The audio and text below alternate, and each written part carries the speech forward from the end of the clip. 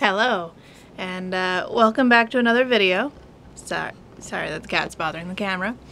I'm using my camera instead of my phone because I wanted to address some of the comments in yesterday's video, which, by the way, I was terrified to wake up to see how many views it had.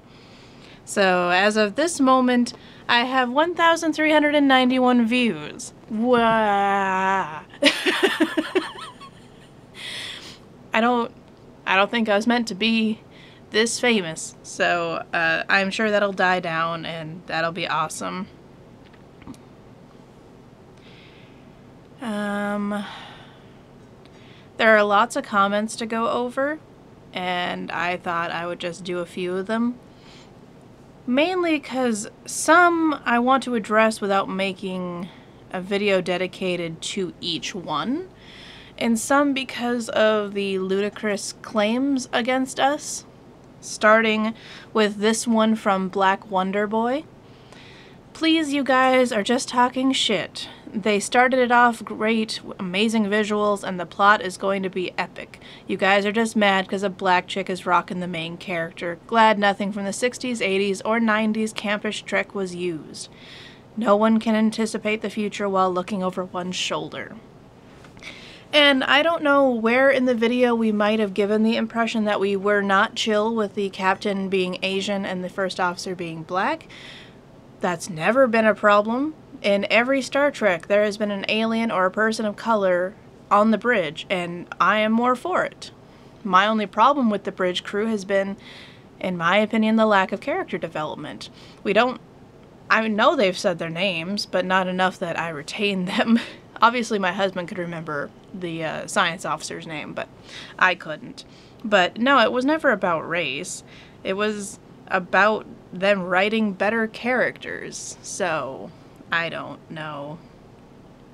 I didn't understand this one, and I will have to do research and come back to you, but someone made the comment that holograms did exist in the 23rd century, that it was established in the Voyager episode Flashback. And I don't recall this because in Deep Space Nine, them having the holographic communication was kind of the new shiny thing. So I'm not going to say that they don't have it, but I don't remember it being there. And Voyager did a lot to mess up the timeline, so I wouldn't take their escapades completely seriously. Oh, and that was by Mark Henson. This one is Luminous Orange Sunglasses. You decided to hate it before you watched it. It skews your review. Those of us without an overinflated sense of sentimentality thought the show was great. Now, I'll break that in half. The top half, yes, I probably went in with a stronger bias to dislike it than like it, but I at least did give it the chance. For the second half, my overinflated sense of sentimentality. That's kind of why they made the series. They wanted the people riding that 50th anniversary wave to crash into this new thing. It's kind of like when they did the J.J. Abrams verse, where they used Kirk and Spock and Uhura and Sulu and Chekhov because those are names that are recognized. They could have made something else. Just like this, I don't know why they're trying to establish it into the universe when it should be its own standalone. I won't get into that. Whatever. This one, I screenshotted it wrong, so I don't know if your whole name is just Mr. Movie, but Mr. Movie, it could be just that particular Klingon's house ritual to respect the dead, and cloaking technology can be easily explained. The Federation didn't encounter it until sometime after Discovery takes place, and before that matter, no human had ever seen a Romulan until Kirk. So there are a couple things in that. We had a Romulan war, just because we had never really seen them, though if you watch Enterprise, we did see them. But, excusing that, if you go into the novels, there was a war between the Federation and the Romulans, which is why in TOS we have that kind of Cold War, stay off of our ground stuff. We knew about their cloaking technology. We just didn't know how to counteract it. It's not that it didn't exist. But, I don't know. It really does feel like they're rewriting everything, so the establishment of, hey, there was a Romulan war, we should know what the cloaking technology is, it doesn't appear to matter anymore. So, I don't really have an answer for that one. This one, let's see.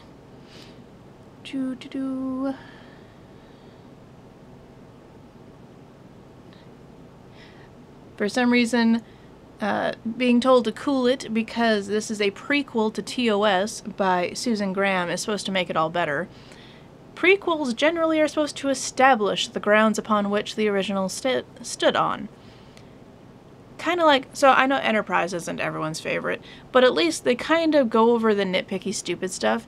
They establish how Red Alert came to be. They cover when photon torpedoes were new and shiny. They cover diplomatic relations to new species. There's so much that can be done within the universe and still be a prequel without going off the rails. I don't know. Joe Cronin Show. Wow, love you guys. Feel bad for the guy, though. He is a trained cuck. Really, dude? Really? For one, if you hadn't noticed, this is my channel. Mine. He has his own channel. He is a guest on my channel. For now. And when the camera is off, he doesn't shut up. He is camera shy for some reason. If he keeps doing this with me, I'm sure he'll break it. Also watch a couple of the other episodes, especially about animes like Gundam. Yeah, he does not shut up. There are no cucks in this house, I'm sorry to say. But also Paul Munro, we can see who's in charge in this relationship. Most relationships are equal partnerships, so no one's in charge? I don't know. I don't know what you expect, but Summer Camp responded with, "Hey, Worf is handsome." And yes, I did say Klingons were ugly, and I rescind that because Worf is damn handsome. It is... Yeah, there's another comment. I'll get to that. Love it, can't wait for more. That's fine. Nope, fuck this bullshit show and the Klingon aren't making the cut for me. I kind of agree. The captain is better than the first officer. Agreed. So this one, again, I didn't screenshot it well. It just says, "and me," so that might be your name. I love it when the guy in the background says, "Real people don't respond that fast." Well, we can tell that you don't respond fast as your lady friend, I'm his wife, by the way, looked back twice at you and you just looked stunned. So yeah, hilarious, and I pressed stop.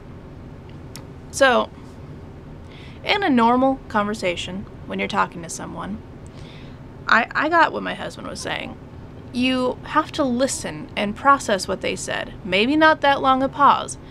People with ADHD and whatnot need longer to process what you say. But even for the most perfect brain, you need to hear, process, respond. Generally, that's like 2 seconds. In the show, it felt very over-rehearsed, is what I was thinking, where it was speak, response, which maybe after 7 years of working together, they have that ability to flow. But for the outside observer, it feels a little weird that one wouldn't have to stop and think about what the other said. Like, "Captain, we're going in circles." "No, we're not going in circles." And she's just like, "Da what?" Instead of thinking. I don't know. Like, the conversation between the first officer and Sarek is much more fluid compared to the first officer and the captain. I don't know what... I don't know. It's not... It was a little too robotic is all we were saying. It didn't have the conversation vibe. Sorry guys, your review is so boring and negative. Sorry, Robert Wastheim, you didn't have to watch. I am not a shiny, fancy person. So, David Kiernan, shut up whining arseholes. I didn't think we were whining. I thought we were giving a very level-headed response to the show, but I am sorry if we offended your sensibilities. Glenn Few. You already said you didn't expect to like it. You wanted to, but you couldn't let go of your preconceived notions of past Star Trek series. The Next Generation got the same kind of reviews. People hated it at first. You have to give it a chance. And I said I would. I said if enough people told me why they liked it, I would continue watching it. So far, all I've gotten is a whole bunch of you sucks and bitch and whatnot. So, And then this one, Samson Eierman. Actually, the captain and her first officer weren't wandering aimlessly. I assume he meant wandering. They were helping a species by opening up wells. Stopped your video after that comment, and oh yeah, it's not real, it's just a show. If it's just real and, or not real and just a show, which duh, why are you mad at me? Also, that's my problem, is they opened with just wandering around in the desert to open this well, seemingly for this species, which is bending the first, Prime Directive. However, they don't explain why they're doing it, and in their doing so, they even mention that they can't interact with the locals because that would be breaking the Prime Directive, or General Order 1. So my point is, you can't say it both ways. You need to explain what you're doing, or don't try so hard. Like in Star Trek Into Darkness, they went and they stole things from the native inhabitants to stop their volcano blowing up. Clearly breaking the Prime Directive. They got in trouble for it. But they tried their best to explain what they were doing while they were doing it.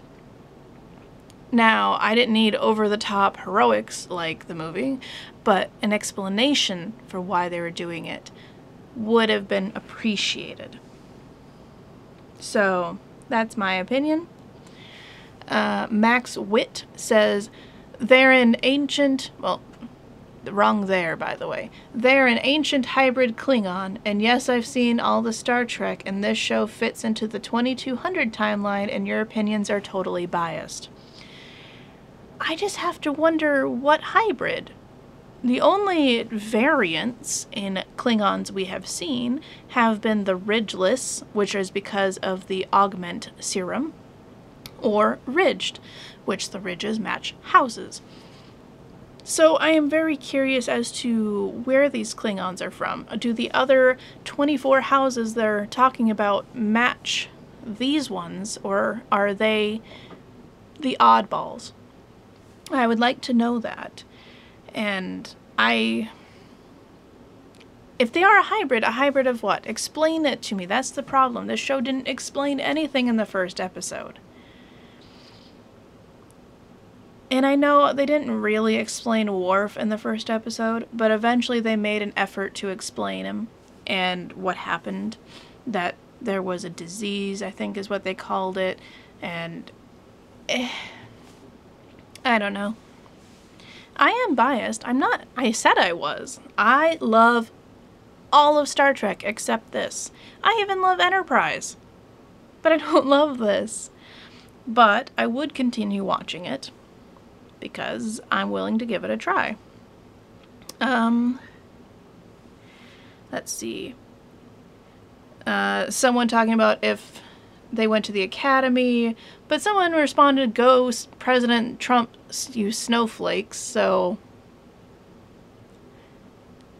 why would that rabbit of a Trump supporter be watching this? Because it has people of color in charge and aliens. I don't know. This person's screaming, it's 10 years before Kirk, with a response from someone of, actually, it's 9 years. Does that matter? Like, the technology is still wrong. And I think somewhere someone wrote to me saying that we shouldn't be hung up on the technology, that because our technology is advanced, theirs should.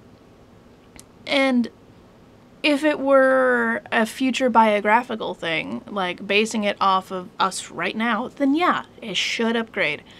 But this is a completely different world, right? We've already established that that future is not going to be our future. That future is a better future where we unite as a people. And I don't know, in Enterprise, they had pretty advanced technology. And in the Romulan War novels that follow it, they explain they had to dumb down the technology, which is why in TOS it's all bleeps and whistles, because the Romulans were hacking us. But this is still too advanced, leading one to believe that either we haven't established that Romulans exist, or this doesn't take place in the same timeline. I don't know. That's why it bothers me. This person, Willie Allen, who also said it was, 10 years before Kirk, none of the Klingons look the same, every series is different. No. I wanted to respond immediately to you, but I didn't. In the original series, they're ridgeless. They have weird mustaches. Yes, they are not the Klingons of modern Trek. They are what they could do at the time. So when you get to the Next Generation, we have these crested warrior races.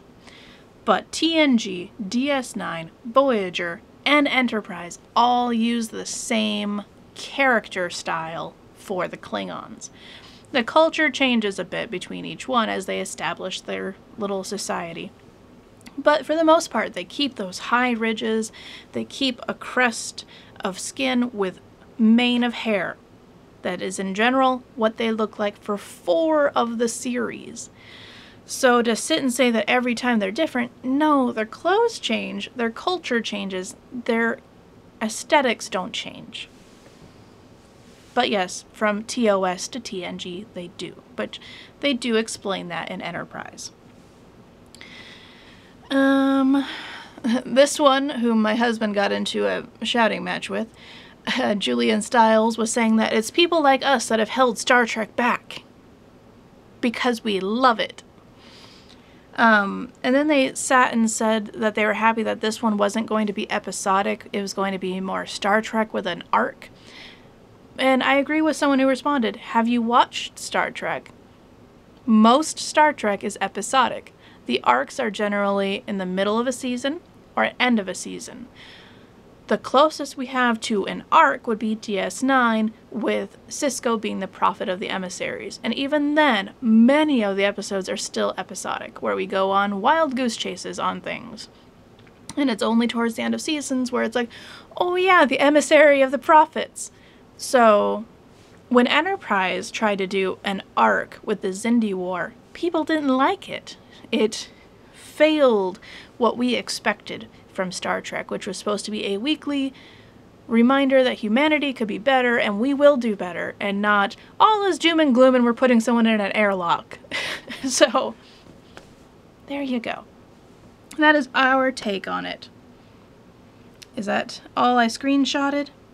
I think so, but more keep coming in anyways.